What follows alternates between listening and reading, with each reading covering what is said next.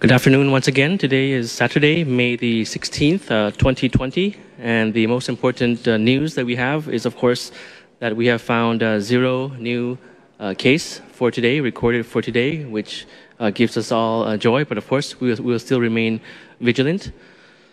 We are one day away from the relaxation measures in the second phase, what we call the reopening or the unlocking. When it becomes effective tomorrow. Again, the details of the easing of restrictions was published in the Royal Gazette yesterday and will be translated shortly. So please check for the specific inquiries for detailed information. Yesterday, I also highlighted in the briefing about some main points regarding the reduction of the curfew hours. And I believe we have a slide on that. The reduction by 1 hour. And also, I recapped other general information for the viewers to know what to expect in the days ahead. For the briefing of the spokesperson talked about the Thai Chana platform, which we mentioned since yesterday, and on how to use the platform. And at the end of the summary today, I'll go into some details with an infographic on this, but basically tomorrow at 6 a.m. This platform will be operational, and business owners can register at the website, and today they can download the information guide to prepare, as well as ask questions on the hotline, which is 1119, operational tomorrow at 6 a.m. The spokesperson also talked about the delisting of China and the Republic of Korea from the list of dangerous infection zones on the part of Thailand's list. There were questions whether this would lead to other concerns, and the spokesperson explained that these countries experienced virus first globally and now have developed good experiences and have had effective responses in the general picture. Hence, there is no further reason to keep these two countries on the list. Other countries still on the list are according to the assessment of the current situation. The concern now is also about the possible incoming of foreign tourists. That concern is actually unfounded because some of the measures existing regarding the incoming movements are still in place, such as the flights. We will still hold the same preventive measures requiring documentation, fit to fly, and the state quarantine, and the rest. This was actually published in the Royal Gazette, the removal, the delisting of these countries, China, including the special administrative zones of Hong Kong and Macau, and the Republic of Korea, from the list previously designated as dangerous disease zones. But in practical terms, this does not change the fact of the quarantine and all the measures needed. There is still no inbound flight, so therefore the measures are still the same. Today we also had a guest speaker, the Secretary General of the Office of the National Security Council, who talked about the second phase of the relaxation measures, wherein he highlighted that in the relaxation phase, Thailand is actually accepting a risk in order to respond to the economic needs of the population. But this is an assessed risk. And of course, if the situation gets worse, there will be a reassessment.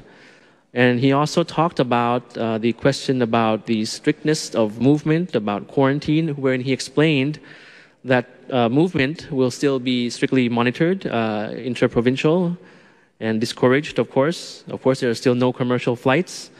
And the curfew starting tomorrow, the reduction of the hours of the curfew will be in place. But although there will be a reduction in hours, it will still be strictly monitored. He also added that every relaxation of measures is based on the current situation assessment, the second wave occurring around the world. Also, the need for everyone's continued cooperation, because if the compliance rate is good, we would have confidence in relaxing more measures.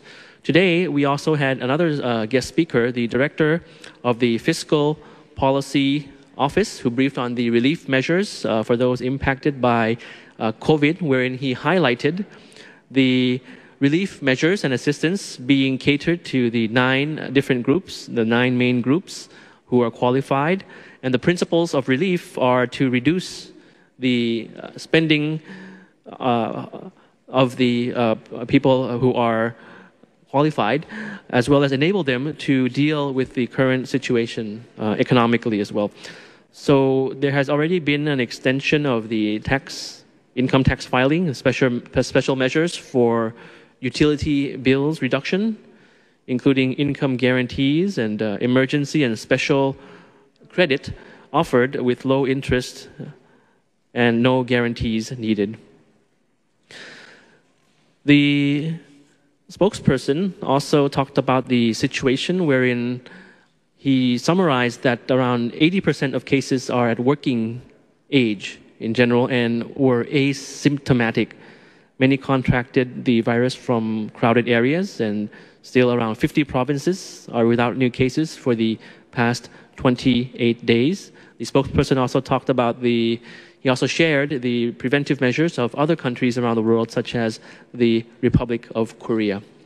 So moving on to recap the general situation and the numbers that we have a slide for you on this as well. So as mentioned, today we did not record or find any new confirmed cases. That was a cause of a brief applause here at the CCSA for today. So as you can see, in the past days, the numbers were around 0 and then 1 and then 7 and now 0. So 0, 1, 7, 0.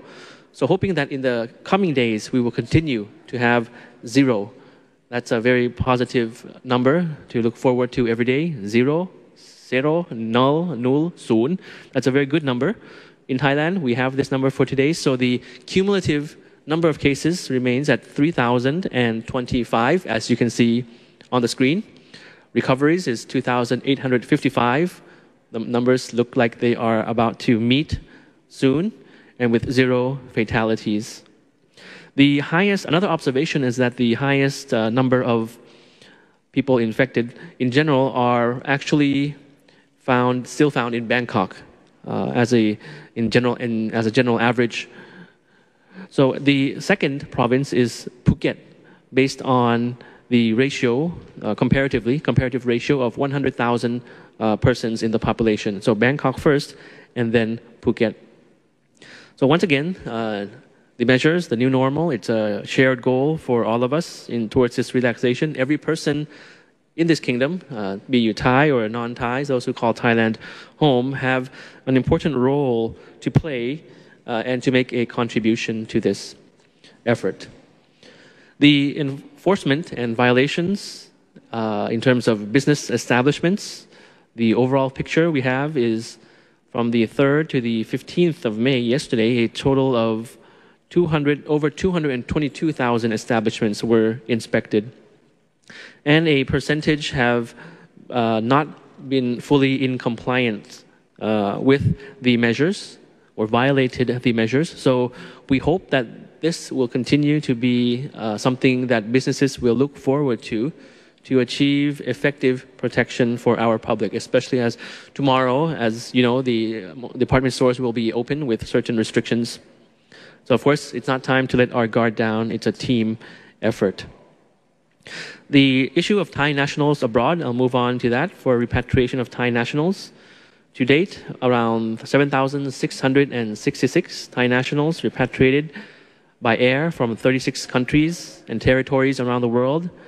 The projection, 16th to the 23rd of May, around 24 more flights, as you can see on the screen now. We also have, as always, images from the embassies around the world. We have an image from the Royal Thai Embassy in Dakar, Senegal, who joined hands with volunteers to donate items to the Abbey de Cour Moussa, a church, which included 1,000 kilograms of rice for approximately 40 priests or friars in that church and families living in the area. It also happens to be the 40th anniversary of Thailand-Senegal diplomatic relations this year. Another image is from the Royal Thai Embassy in Paris, France, You see the ambassador speaking to Thais being repatriated back. This group traveled back from parts of Paris and as well as Algeria and Morocco, who joined in Paris to board the same repatriation flight back to Thailand. As usual, we also have good news stories for you. The Tourism Authority of Thailand has come out with a touching reminder for our friends from abroad that Thai people are, of course, thinking of you and your well-being as well. As soon as you will be able to come back to visit Thailand, in the meantime, sending you best wishes through the tradition of weaving carp fish or pla tapien. It's a symbolic, traditional. The meaning is for good health. It's in Thai, pla tapien. It's a carp fish figure. For our friends abroad. And this tradition has special significance because the woven carp fish signify good health for the recipient. So they released a video on this. We're still connected in our hearts, although we are far away from each other during this pandemic. For the portion of Q&A, we received some inquiries regarding, a number of inquiries regarding foreign nationals currently outside the kingdom. When will they be able to return to Thailand, particularly those with work permits or who have families here in the kingdom? So this is a challenging issue, but we are currently not able to predict with enough certainty the trajectory of the virus still. Because although we are currently experiencing a positive trend, a very good number, the latest second phase of relaxation of measures, which has been approved yesterday, it does not mean that we are able to allow commercial flights to enter the kingdom as yet. We still have to balance this with our ability to quarantine, the capacity of treatment for receiving incoming travelers. Currently also, we are repatriating Thai nationals back, which we hope mostly will be completed within June.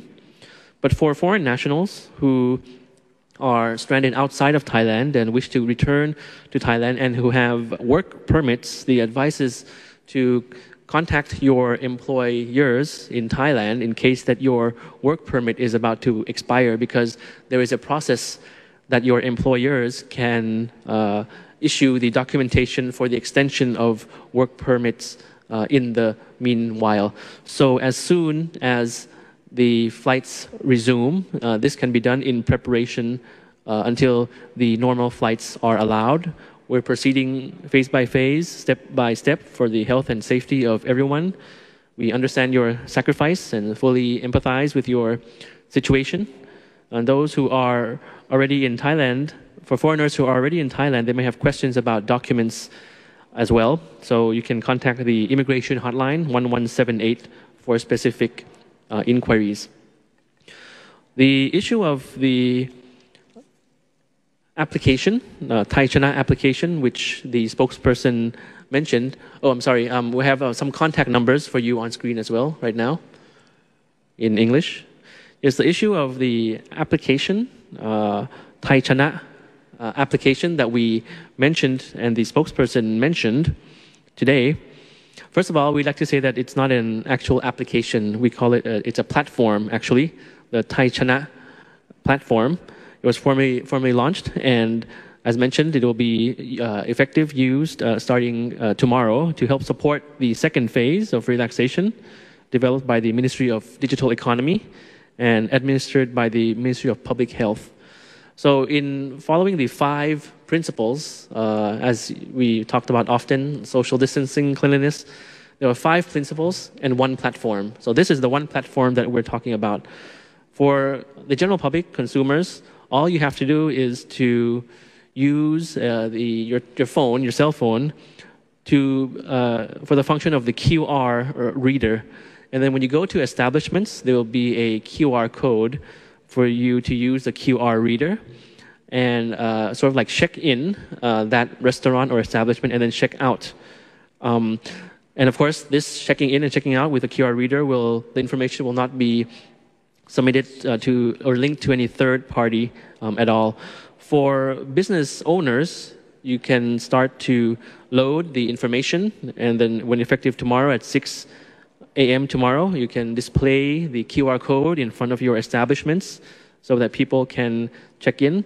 And for any inquiries, the hotline specifically for the Thai Chana platform is the hotline is 1119 with up to 160 telephone lines.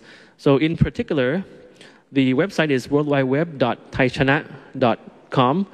Today, you can already go into the website to get information and prepare your business venues. The website is currently in Thai, but it will be developed to include English. So if you do not read or write Thai, you can ask someone to assist you if you are a business owner. If you are a customer, as mentioned, all you have to do is take the QR code reader function from your mobile phone when visiting, and you'll be checked in, and all the functions will work. So for individuals, quite easy. Access the web-based platform. Check into when entering the establishment. The level of congestion in the establishment will be displayed to see how many people are in that restaurant. When you leave, you can check out, and then you can rate the establishment, which is optional. And there will be free COVID testing if you are notified in the platform of a possible risk that the restaurant you actually visited found infected persons. That's for individuals. And for establishments, businesses, as mentioned, you can refer to the website and receive the QR code, display, print out the QR code in front of your establishment. And you have to, of course, manage the level of congestion of people visiting your restaurant or establishment. And you can view the ratings and reviews of your establishment via the website. So it's a very useful platform. So hoping that it will be working very well tomorrow. If there are any faults or any things that need improvement, we will look into it. So thank you very much for taking part in the use of this, launching this platform together. It's part of our new normal. So in concluding, I'd like to say that, of course, tomorrow, as we get ready to reopen and unlock more businesses and venues that are ready and complying with the public safety measures, let's make sure that we continue to abide by the various measures in the new normal, make them our new habits to keep the second wave of infections at bay. So therefore, we should continue to help each other during the new normal. And we all thank you very much for this cooperation. We are stronger and better together.